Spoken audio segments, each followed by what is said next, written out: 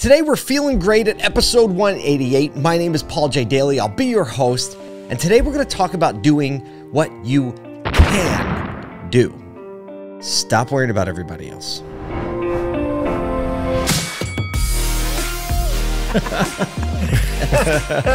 Let the good times roll. This is Clarity Compressed. I've had several conversations this week, specifically on the Clubhouse rooms that I host on the Clubhouse app. Little plug, if you want to know when the rooms are going to be, sign up at dealerspushingback.com. Dealerspushingback.com will shoot you out an email so you know what's going on there. However, these Clubhouse rooms, we have them bi-weekly, and two rooms specifically this week were about big topics that involve big challenges and big problems. And the sentiment is, what can we as a group do?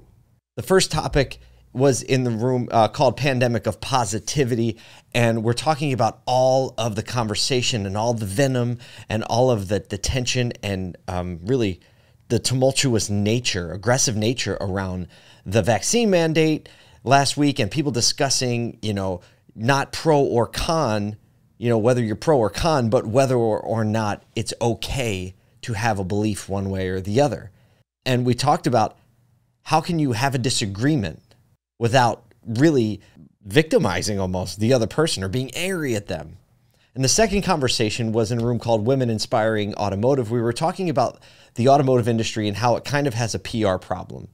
And one of those problems it's a very kind of historically chauvinistic industry. Mad Men, that show talked about the chauvinistic nature of the ad industry back in the day.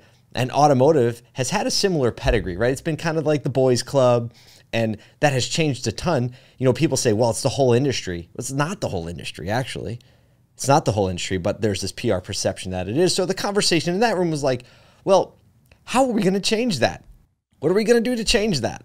And then the first room was like, hey, got all these, these people that are angry at one another that were used to be friends or should be friends or are friends maybe, but over like a certain situation, they're now kind of going at each other. Well, what can we possibly do about that?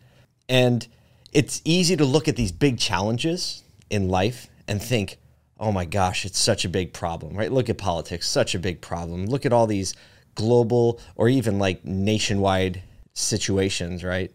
Where we think, what could I possibly do to fix that problem? How do we even start? Do we organize? Do we have organizations? Do we get together, right? And every solution seems to have, can feel out of reach. And so as we talked about those things, I started to really cut it down and snip it down. And my answer was this in both rooms. We need to start. I need to start. You should start. I'm going to say you should. I'm telling you what to do, but I would suggest you start by doing what you can do. There's this great scene in, I think it's the original Aliens movie where, Sigourney Weaver is just, fighting the aliens. She's all like beat up, and some people show up and they were like, what can we do to help?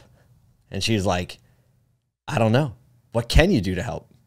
And I'm reminded of that because we need to look and think about what are the things that we can control and we can do to help. Let me give you a hint. Complaining isn't one of them. Being upset isn't one of them, right? Natural response. It's okay to be upset. It's okay to feel those way, but it is not going to help the situation get any better. There's a phrase that I love. It's written on the board across from my desk so I can see it when I'm looking for here. And the very top, it says, what you cannot control, you cannot change. So if you think about what it is that you can control, it's yourself, number one. And then the next step is understanding what it is that you can do to help situations. In the first situation that I mentioned in the Clubhouse room, we were talking about, this disagreement on, these issues and mandates and things like that. Well, what can I do to help the situation? Well, I can be empathetic. I can listen. I can do my best to empathize. And I can do my best to explain my position. Or maybe it's even just not get into the conversation and focus on promoting other things that aren't that conversation that build relationship and encourage and inspire, come alongside of, serve. I'm telling you right now, humility as a first step would change the whole landscape. Humility as a first step would change the whole landscape in culture right now. This element of like, I'm not going to say that I know best, and I'm not going to die on that hill as a requirement for us to have a conversation or a relationship. That doesn't mean you're putting your beliefs aside. That means approaching it with humility. That's it. That would change the landscape. How about a little expressed empathy? Like, even though I don't agree with you, I can understand why you think that way. Can you imagine? Just can you imagine? Whether you watch news or not, whether you watch CNN or Fox or MSNBC or Newsmax, whatever it is that you watch, have you ever heard a newscaster at the end of like maybe giving a little bit of an opinion piece, right? We're going to call it news, but actually it's just an opinion piece to rile our side up against the other side and kind of weaponize each other against ourselves. Can you imagine if at the end of those, there was like, you know, if you have a Rachel Maddow or a Tucker Carlson or a Don Lemon, somebody at the end of their like diatribe say, you know what? But even though I believe so passionately about that, and I think that that's the right way to go, I can understand where they're coming from based on their belief. I can understand why they might feel that way. Can you just imagine the difference that would make in the situation? And guess what? We don't have to wait for Rachel Maddow and Tucker Carlson and Don Lemon. We don't have to wait for them to do it. You have the opportunity to do it. I have the opportunity to do it every day. They don't all have to be like political issues, but in most of life, whenever there's conflict, asking yourself, what can I do to move the needle? Because that is an area that you actually have control over. And if you have control over it, that means you can affect change in that direction. Start easy, start small.